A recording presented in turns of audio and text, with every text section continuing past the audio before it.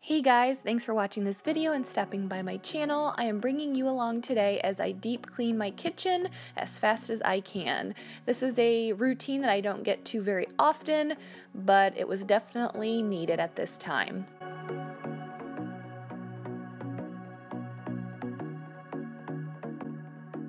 I started out by cleaning my Keurig, and what I did first was take out all of the removable parts and threw them in some hot soapy water to soak.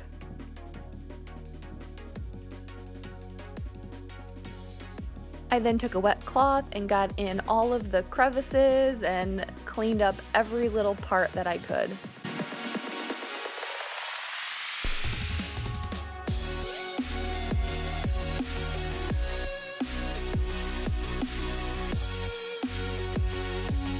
Once all the parts were done soaking, I scrubbed them a little bit, dried them off, and put everything back. To clean the inside of the Keurig, I put half water and half distilled white vinegar in the reservoir tank and ran it like normal, like I was brewing a cup of coffee. The vinegar cleans the whole inside of the Keurig. Once I was done with the vinegar and water running through it, I filled the reservoir tank back up with just water and kept running it until I no longer smelled vinegar. Next up was cleaning my microwave. It actually wasn't too bad, but I had some crumbs and marinara sauce that was stuck on the walls.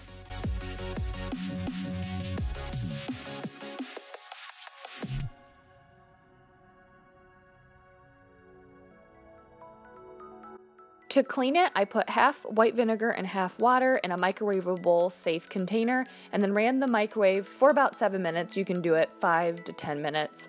Then when it was all done, all I had to do was easily wipe everything down. It was so simple and easy, and I barely had to scrub.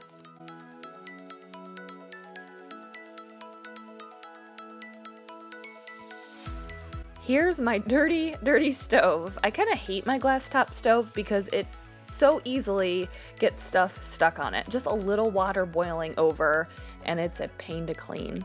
I first sprinkled baking soda all over the stovetop and then got paper towels wet with water and Dawn dish soap. I then layered the damp paper towels on top of the baking soda and let it sit for about 15 minutes or longer depending on how bad it is. I then moved on to cleaning the top of my cabinets. This is a chore that I only get done probably once a year, if that. I just took a microfiber cloth and wiped all of the dust and dirt up. It was so dirty up there. I didn't do this particular time, but I heard a good tip is to put wax paper on top of the cabinets so they are easy to clean each and every time.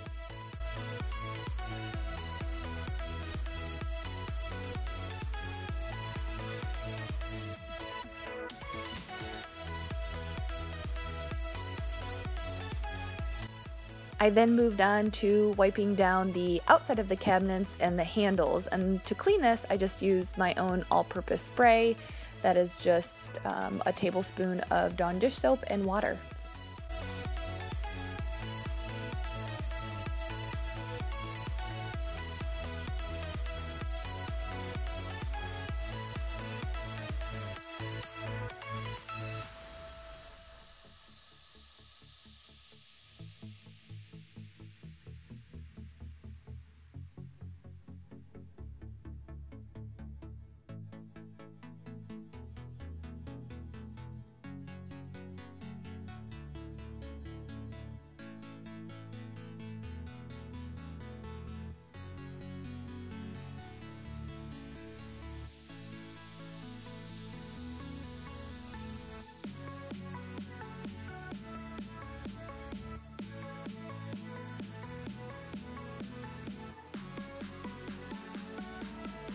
Once I was done cleaning the cabinets, I then went back to the top of the stove and wiped all of the baking soda up.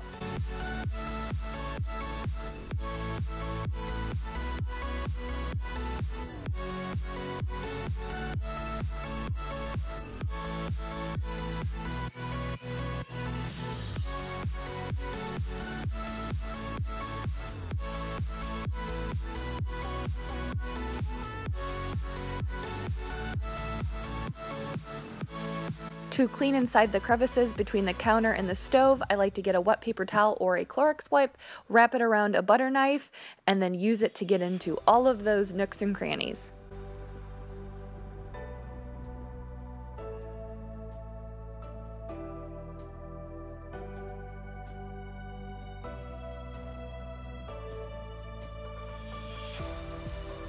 To clean my sink, I use Barkeeper's Friend Soft Cleanser and give it a good scrub.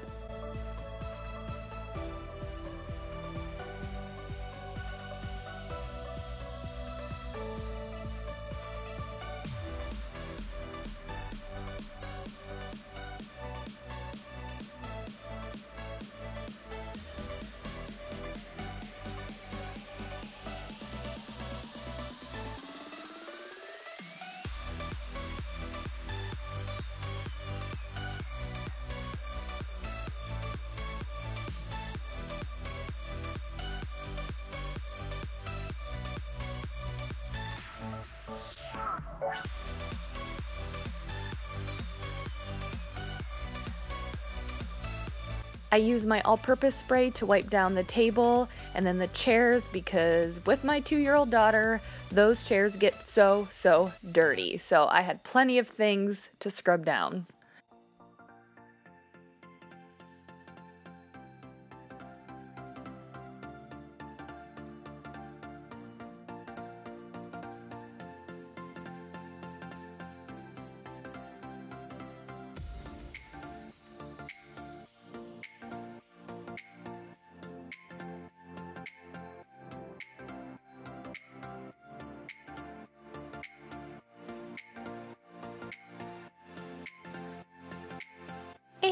And this is me taking a dancing break because I had some really good tunes playing and a good song came on, and this is what I needed to do. You have to have a little fun when you're cleaning.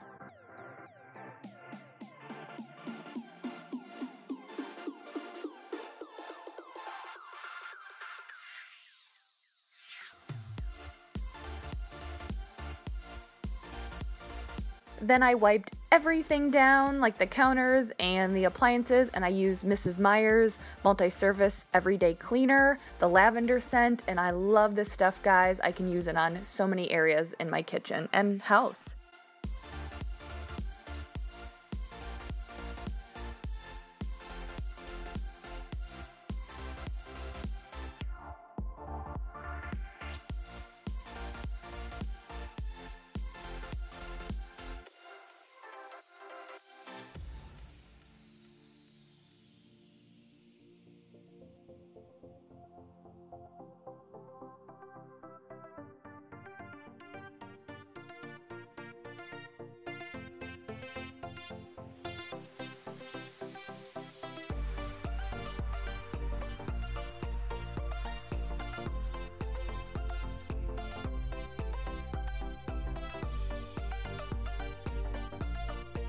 Before I mopped, I had to vacuum, and I used my Dyson vacuum, which I love. They don't make this model anymore, but it does a very good job and gets up all of the dog and cat hair and dirt that we have on in our floor.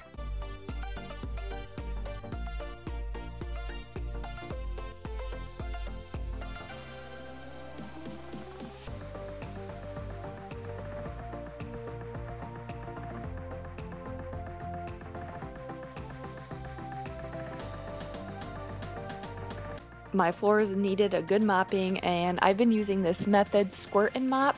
It has an almond scent, smells amazing, and I use my Shark Steam Mop, which I've done a video on. I will link that down below, a review on my Shark Steam Mop. I love that as well.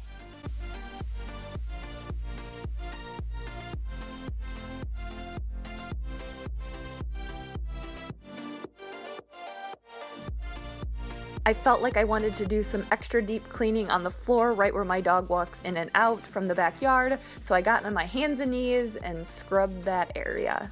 Towards the end of my cleaning routines, I like to use some disinfecting wipes on light switches and door handles, main touch points that we always touch.